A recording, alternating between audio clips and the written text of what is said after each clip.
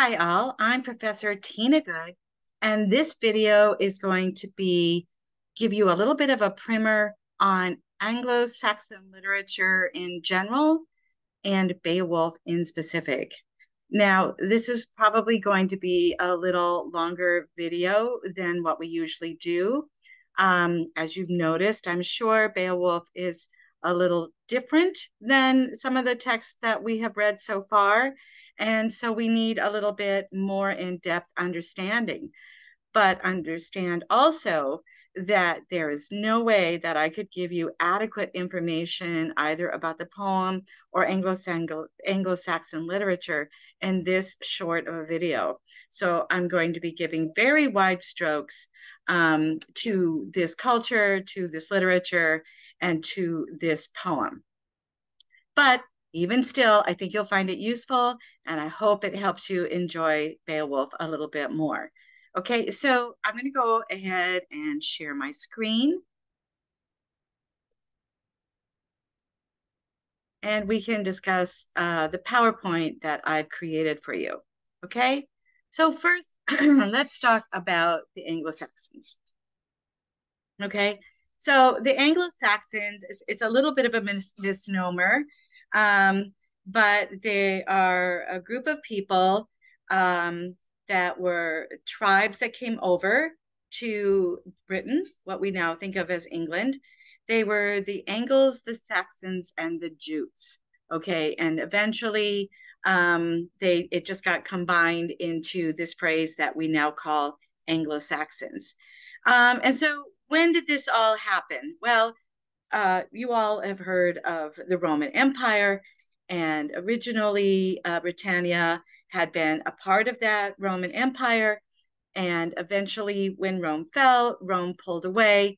And so what was left is these tribes in England, and they were trying to fight off Slavic invaders that were coming down to invade Britannia, sort of pre-Vikings, what we would now think of as the Vikings. And so they were having a hard time defending themselves. In Europe, there was this great migration happening.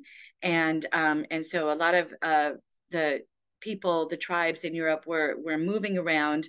And so Britannia's leaders, again, don't think of this as one big nation or anything like that. These are all tribes and tribal leaders. But they apparently made a deal with these Germanic tribes known as the Anglo-Saxons and Jutes, that they would give them land in Britannia if they agreed to help them fight off, these invading tribes that were coming in from the north. And so they agreed to do that. It was probably one of the biggest, military mistakes, because of course, once the Angles, the Saxons, and the Jutes defeated the invading enemies, then they set out to conquer Britannia itself. And so we have this new sort of tribal system supplanting, if you will, the Briton tribes that were there. Nevertheless, it was kind of a fusion. It was kind of a commingling of the tribes. And so eventually, this language was developed that we now call Old English. It was the vernacular spoken by the people. And it was, if you were to read Old English, I have some of those things posted on Brightspace that you could take a look at. If you were to read Old English, you would think like it has nothing to do with English at all, right? It has a mix of Slavic, Germanic, and yes, some earlier precursors to now what we think of as English. So Anglo-Saxons were primarily an oral culture. That is to say that they did not rely on writing, nor have much of the technology of writing. I don't want to tell you that they had no writing, but they did not use it for storytelling. They may have used it for laws. They may have used it for, trade. But they really, their histories, their storytelling, the way that they entertain themselves was through oral storytelling. Okay, they did not have a communication system or literacy, for that matter, where they would write these things down until later on, when Christians came in around this same period. And with the Christian imperialism, they brought this concept of literacy. But up until that point, it was primarily an oral culture. And the purposes of the stories that were getting told at the time, some might think they're kind of the same as what we have now, but they were maybe more specific to this. One, it was, of course, to entertain. And so we have images of, the feast days going on, and you have your storyteller there telling stories about, war or battle stories or whatnot, to entertain, to keep the people interested in their story. But it went beyond that. It wasn't just for entertaining. It was also to perpetuate important histories. Remember, they don't have writing.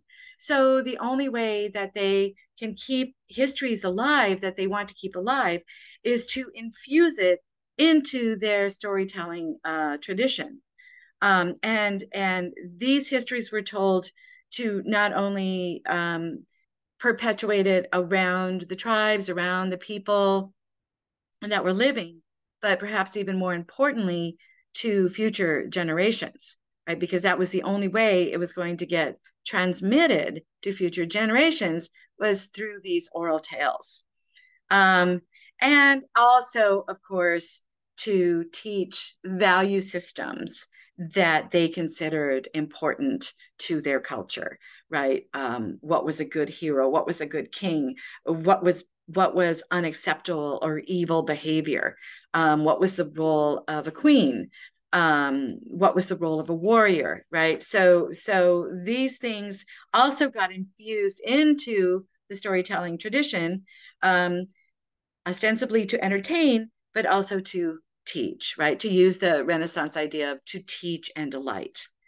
But one other thing that it also did, it was something that this culture had a little bit of anxiety about, and that was that their belief system did not really account for what happens after you die, right? I mean, there was, Valhalla, and there were these other kind of stories, but, there was really an unsure, anxiety about what happens after you die. Is it just over? And so one way that they would seek to have immortality, right, is to have stories told about them. And then, sort of like we think about, now, right? If something goes viral, well, then it hits all of those buttons, right? And the same sort of thing. Like if you made it into a story that got told and retold, right? It was the idea that is how they and their actions could achieve immortality. But of course, right, that was also a cultural check, right? Because once you made it into a story, you wanted it to be a good story about you, right? You didn't want to be the villain in the story, because then your immortality could be that you are perpetually the villain.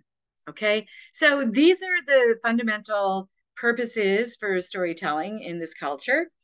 And we can see some traits of oral tales, right? There's some, think of also, guys, these were not just poems that they read, but they were songs. They were thought of as songs. They would have been music that would have been in the background, and whether or not they actually sang in a melodic tone or not, it would have had some of the traits that we now think of as song, right? Remember, they're oral, so the only way that they're going to get perpetuated is if they are remembered. So many of the things that go into an oral tale are to ensure that they get remembered. So there is a lot of repetition, and you're going to see that in Beowulf. You're going to see a lot of repetition, like the same story told over and over again, the same phrase said over and over again. Okay, well, it is believed, right, that Beowulf was an oral tale, maybe not, but it certainly mimics the idea that it was an oral tale in that it repeats a number of things, thereby triggering a memory so that it could get told over and over again. It also has alliteration, which is that there is a repetition of a lot of consonants.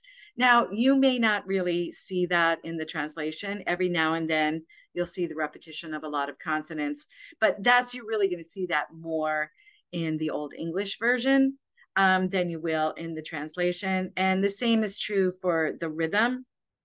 Some good translators try to give you alliteration, try to give you rhythm so that you can kind of get the feel of an Old English poem. This translation doesn't really do that for you. But in the song, that's what would have happened. That's how it would have been perpetuated. That's how it would have been remembered. Okay. And they would have been stories about valor in battle, right? Many of them. Not all of them, but a good deal of the Anglo-Saxon literature is about valor in battle. And so it would have been about victories, right? The battle scene, how they won the battles, great acts in the battles, heroes, what it takes to be a hero, almost getting, death and then somehow turning out to be triumphant, a lot of hand-to-hand battle, a lot of description of battle scenes in sort of lots of entrails and blood and all of that kind of stuff.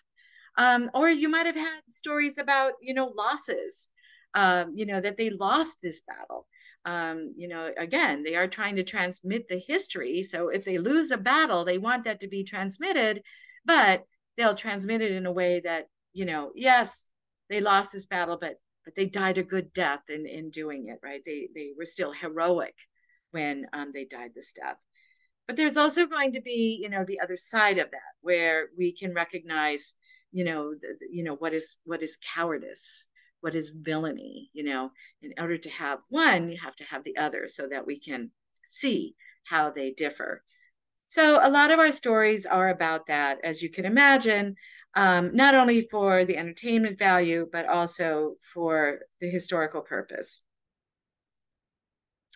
Now, as I said, Brittany, when Rome pulled away, Brittany was left to defend for itself.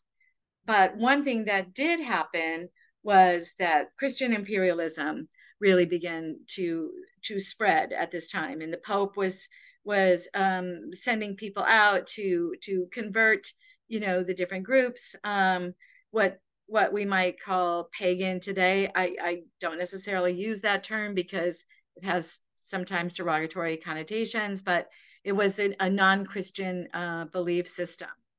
And they began to come in and, convert top down. Okay. They didn't really try to convert the peasants. They would try to convert the lords and the tribe leaders.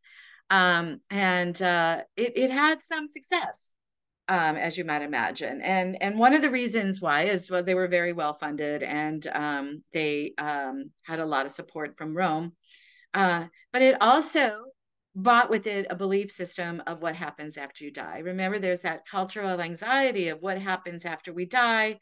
And Christians brought with them this idea of heaven. So it definitely had, some things that would ease some of the cultural anxieties that were suffered by the Anglo-Saxons. But with it also came literacy, right? Christianity is a religion of the book. And so in order to perpetuate Christianity, you had to have something that was written down. You had to have people who would be able to write things down. You have to have people who would be able to read it. And so literacy began to infuse the Old English culture, the Anglo-Saxon culture, and of course the language of the church, which was Latin. So at least in the upper echelons, we began to see this blurring of technologies known as literacy, and these a blur of languages known as Latin and Old English. The new technologies, writing, were used to textualize a lot of these oral tales. And so the thought is that they would hear these oral tales that were told over and over again, and someone, probably a monk, would write them down. And so we would see, all the mnemonic traits of an oral tale would also get textualized, right? So that's how we can kind of tell whether or not an oral tale started out as an oral tale. Does it mimic those traits? Nevertheless, oral storytelling remained prevalent because, as I said, not everybody was learning to read and write. Really, it was kings and monks, and everybody else was still getting told their tales through oral storytelling. And then eventually, through all of this warring, through all of this battling, there was a king that came into being, Alfred the Great, and he began to understand that in order to really sort of defeat the invading tribes, that the Anglo-Saxon tribes were going to need to unite. And so Alfred began to unite these tribes, and we're in about 9th century now, and began to centralize the government of these tribes, right? So he would either do it through conquest or through peace accords, through tribute.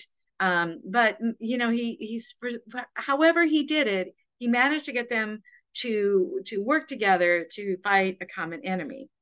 One of the things that he did was bring in Christianity to sort of unite them, right? So we see the rise of Christianity, right? It's simultaneously to it wasn't called nationalism then because we didn't really have nations then, but to what we might think of today as nationalism, right? This increasing Christianity was developing at the same time as they were developing this centralized government that celebrated what it meant to be, British, if you will.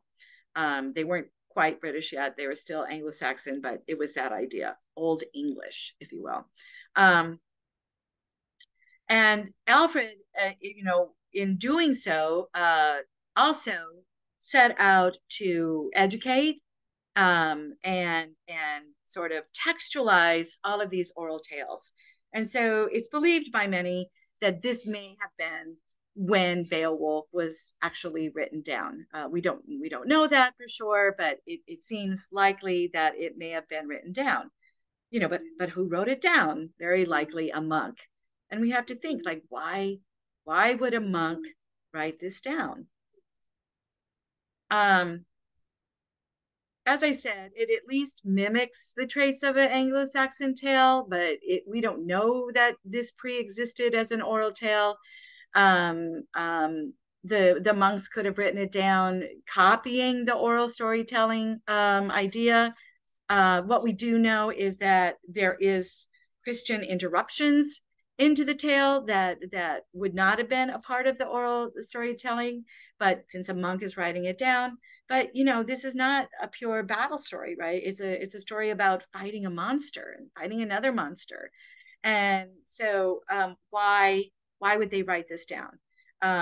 We know that we have no idea who wrote it, right? It's considered an anonymous tale. We have no idea who wrote it, which again leads people to believe that perhaps it was an oral tale. Oral tales have no authorship. It's just a matter of who's telling the story.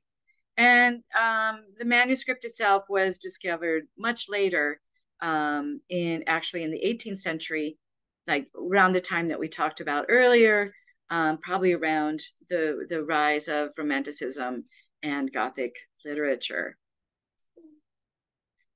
Okay, so Beowulf itself. Beowulf itself is an epic poem, right? A poem that's long and it tells a story. It was not written in Latin. It was written down in Old English, the language of the vernacular of the common people. As I said, it really should be considered a song in the way that it's told, and it is considered heroic literature. Now, if you have started reading it, you're going to notice it's hard to read, right? And this is in translation. You can imagine how hard it would be to read in Old English, right? So why? Why is it hard to read? Well, first of all, understand that the grammar back then in Old English was not a standardized grammar. So it's difficult to translate sometimes. And of course, the monks are copying it down. They're not photocopying it, right? So mistakes can be made. And so getting that translation from the Old English to the modern English, translations are all over the place, right? We have a general sense of the story, but there are many places where, there could be dissenting views of what it actually says. It is a way different storytelling style than what we're used to. Imagine if you were to, take a song now that is written to, some kind of melodic music and write that down. It would be a different kind of storytelling than what we're used to. But this was even more so, right? We're just not used to this kind of storytelling where there's this repetition, where we go off into tangents, and where, we have all these names that sound the same, right? And so, it's going to be a different type of storytelling. We also don't know these histories, right? So it's like if somebody in 100 years from now, we're trying to tell like the American history of what's going on right now in America, right? They're not going to get everything because they don't know the history, especially if they were in China trying to understand American history 100 years from now through a story. It's going to be very hard. So it's hard to get that. You might have also noticed that there's just too many names, and the names all sound alike, and that's a tribal thing, right? So you'll have one tribe and all of the names are going to start with an H. So we're going to have all these names that start with an H, and they're going to all sound this. They don't sound like our names. So they're going to sound different, and we're going to get them confused. In addition, the names aren't necessarily just people. They name their halls. They name their swords, right? So just trying to keep all of that straight can be, cumbersome. And then sometimes they don't even give the names. They give their epithets, right? So then instead of saying Hrothgar, they might say son of Halfdane. Well, unless you know that Hrothgar is son of Halfdane, you're not going to know who they're talking about when they say son of Halfdane, right? So that's going to be confusing for us. And then there's these things called kennings, which I will talk about in a little bit, but it adds to the poetic value, but it also can be confusing for us. And then also the poems have tangents, or what we call digressions, where you're getting the story of Beowulf, and then suddenly you've transcended, you've transgressed into this whole other story, and you're like, who are these people and what are we talking about right now? And maybe you didn't even notice that you've digressed into another story, right? So that can be a little tricky to navigate. So here's some names that I just, want you to get. You're not going to get all the names, and that's okay. But here's some names and their epithets that I thought you might found useful, right? I want you to know who Hrothgar is. I want you to know who Wealhtheow is. I want you to know who Beowulf is. And I want you to know who Grendel is, right? Those are important names. And so I've given you here a list of their epithets, right? So Hrothgar, he might be called, in addition to Hrothgar, our king, right, of the Danes, he might be called the renowned ruler, or a friend of the Scyldings, or giver of rings, ring giver, prince of the Danes, son of Halfdane, right? Any of those things, and there are many more that are referring to Hrothgar. Wealhtheow, Hrothgar's queen, ring-decked queen. Usually some kind of queen is going to be in her name, in her epithet. They're all Wealhtheow, unless we're in the digressions. Beowulf, he has many, many names, right? So Hygelac Thane, Hygelac's kinsman. Hygelac is king, right? Beowulf comes from a different tribe. and comes over the seas to help Hrothgar. So Hygelac would have been his king. Valiant man, son of Ecgtheow, right? That's a big thing, always to know who your relation is. Prince of the Geats, right? That's his people. So those are some names that might help you identify Beowulf. Grendel, right? Our monster, right? March Stepper. He's also kin of Cain, hateful monster, evil spirit, hall visitant, slayer of souls, hellbound creature, right? They give him a lot of names so that you know, like, he's our bad guy.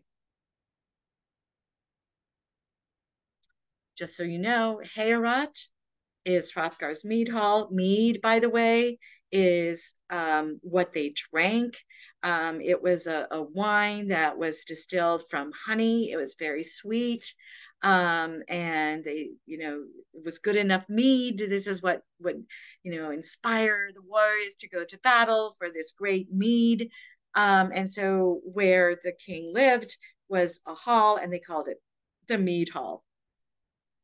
Hrothgar's was called Heorot, right? So, in case you're getting confused as to who Heorot is where they live. It's the castle. It's where Grendel is invading. Okay, and it also has epithets: treasure-decked hall, hall of the Danes, beer hall, gold hall of warriors. Right. Notice again, starts with an H. Right? That's the tribe. It's all starting with H.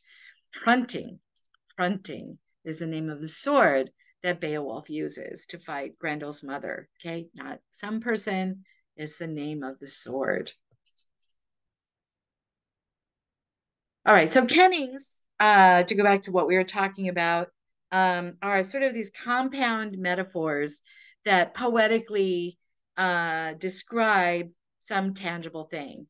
And they're great fun. But if you don't know what they are and you're trying to figure them out while you're reading this poem, it can get a little frustrating. So, for example, you might see Whale Road or Swan Road, right? And that simply means the sea or the ocean, right? What is the road that whales take? It's the ocean. They are swimming in the ocean, right? Slaughter pole. It's a spear, right? Slaughter pole. Foamy necked floater, right? Foamy necked floater. The sea is floating and it has foam, right? And the ship is floating on that foam, right? Or a ring giver. The king, in order to inspire his warriors to fight or reward them for valor in battle, he gives out rings or treasures, right? So he's called a ring giver.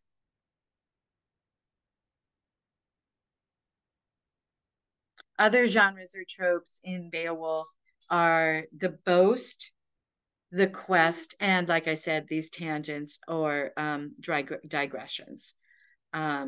So the boast is when the warriors come to the hall and before battle and they boast, right? I will do this and I have done this. And it's actually a genre that they use, right? To one up each other, to get each other rallied and to inspire them to go into battle. Then there is the quest, right? The quest trope goes way back to the classical periods. And the idea of the quest is that the hero, the young man, if you will, has to go away to find his manhood, to define himself as a warrior, to define himself as a hero. He has to go away on this quest, right? And then what he must do, however, is not stay away. That whatever he has learned, if he doesn't die, right? If he doesn't die, whatever he has learned on his quest, that he must now come back to his community, and his community must benefit from the knowledge and skills that he has gained while on his quest, right? So the quest metaphor. And then the tangents and digressions, which I'll go to in just a moment. Okay, other important concepts in Anglo-Saxon literature and in Beowulf, right, is the concept, number one, of the peace weaver. Okay, the peace weaver is always a woman, guys. And what happens is, I'm sure you're familiar with this idea but you might have two warring tribes. Okay. And so, in order to build an alliance between them, you would like marry off the daughter, right, of the king or somebody important in the tribe to the son, or maybe even the king himself, right? And through them, you would build an alliance.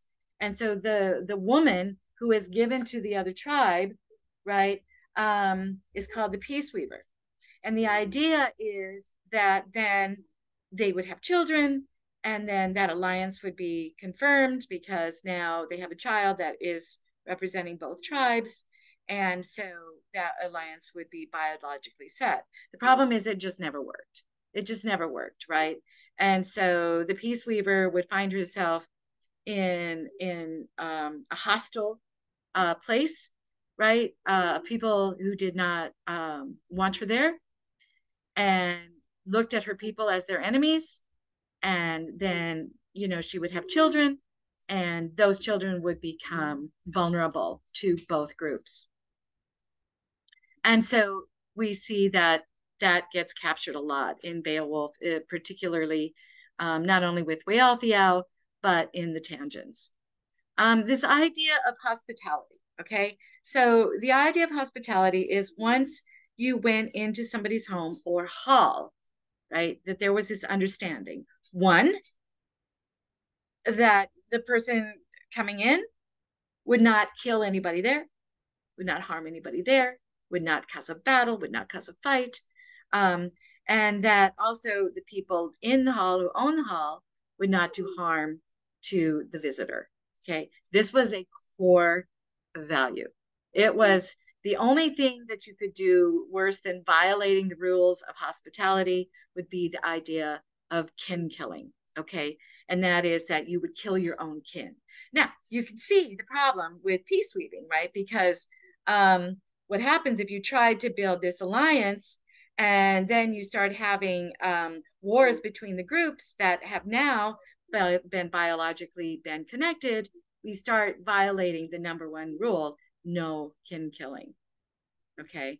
Ring giving, I've already talked to you about the idea of being rewarded for your battle, either going into battle or success in battle, treasures that are given to you by the king. But of course, what has to happen is the king has to be able to amass those treasures, right? So this constant idea of battle, of conquering, of tribute, of making sure that you're building your wealth so you can continue to pay your warriors to fight your battles, right? The idea of the hero versus the monster. What is the difference, right? And that's what Beowulf really explores: the hero versus the villain. What is the difference? And is it just who's telling the story?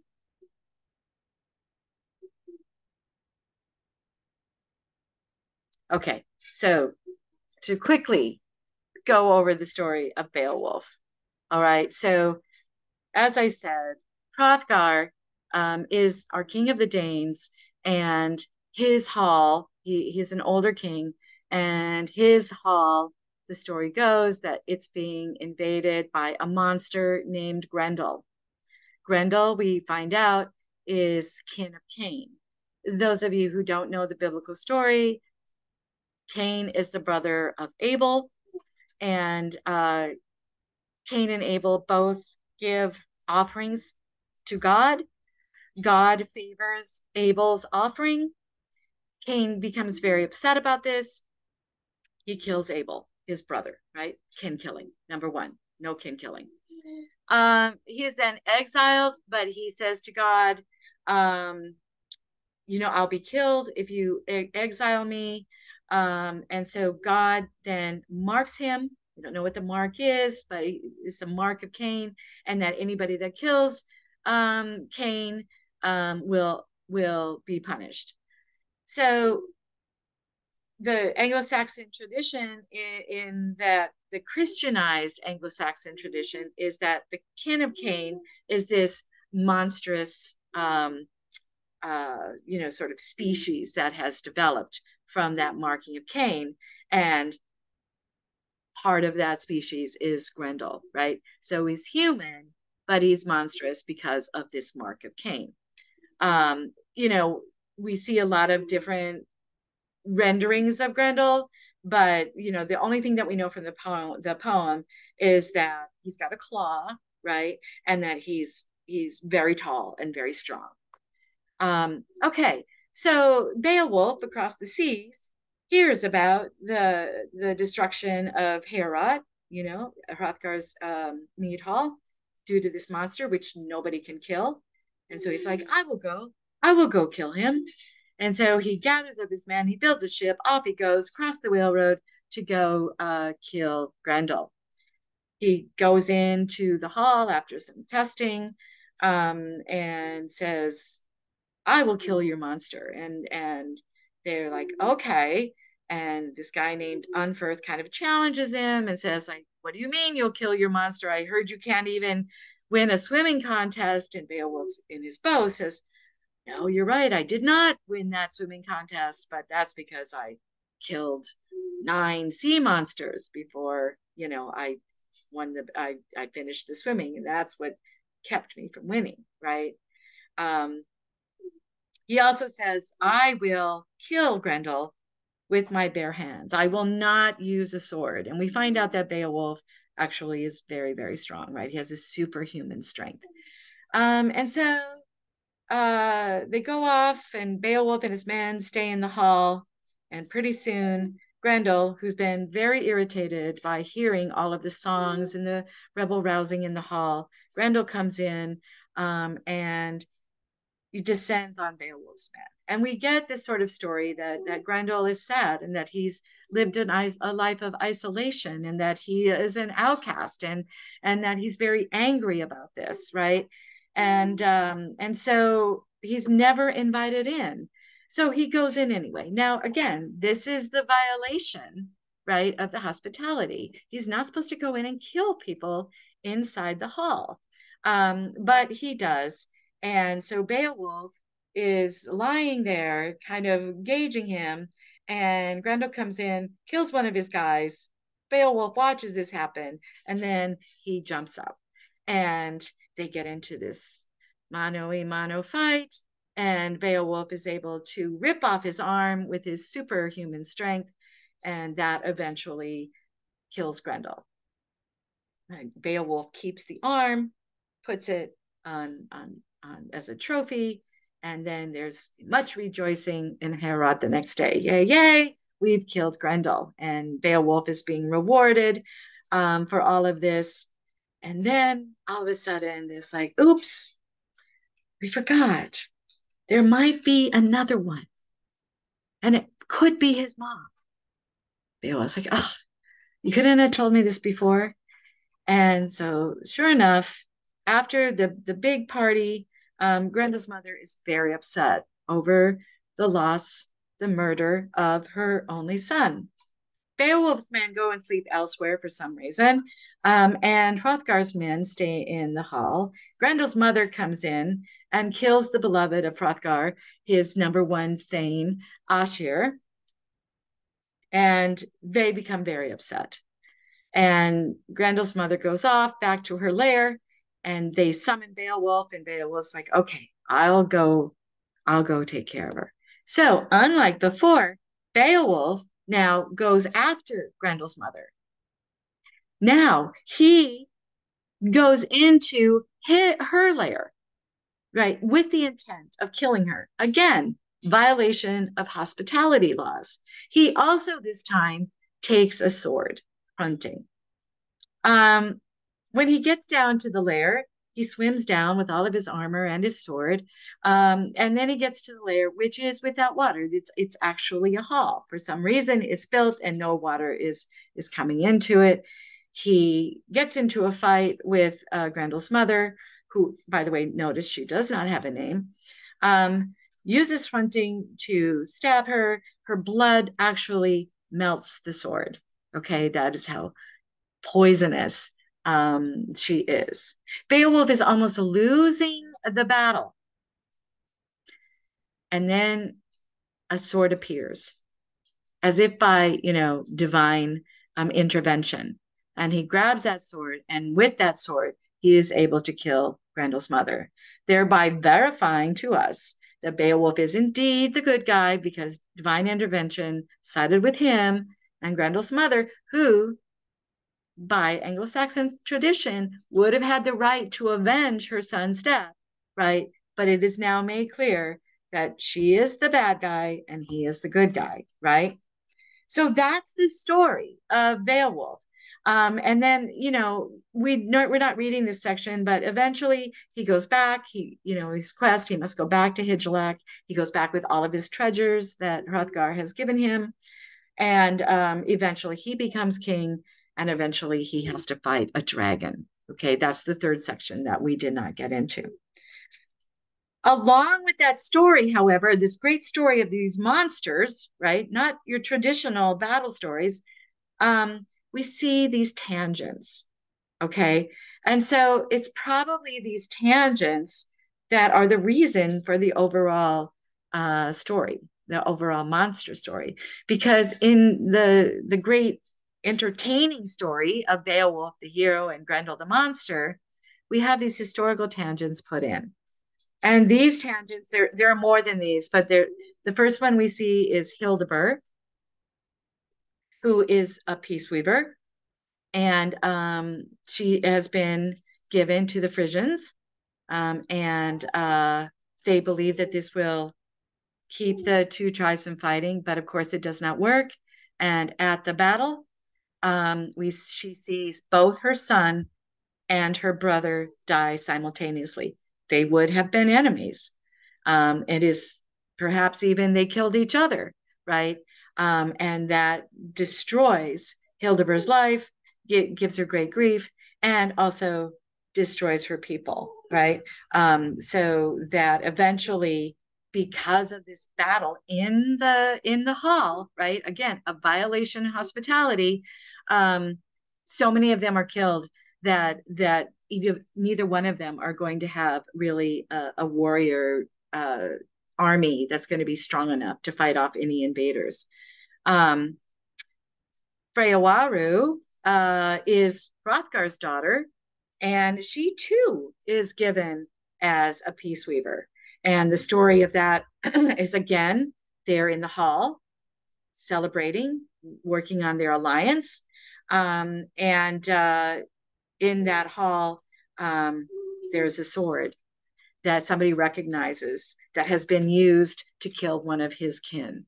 And so a big battle ensues in the hall, and we see the destruction of the hall, of the people, and of the peace weavers' family. So these moments, these tangents, are probably, the reason why Beowulf gets told, but the stories themselves are embedded. There's many more in there. There's examples. So if you see names that you're not recognizing, you're like, where are we? You're probably in the land of a tangent. And the best thing that I can suggest to you is that you just do a quick Google search and see who this person is, and that will help you keep the story straight.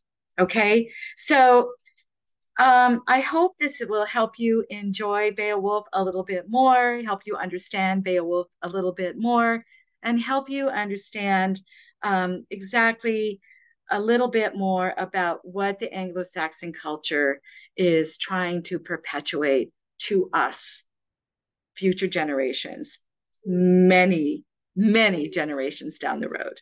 Okay? Have a great day.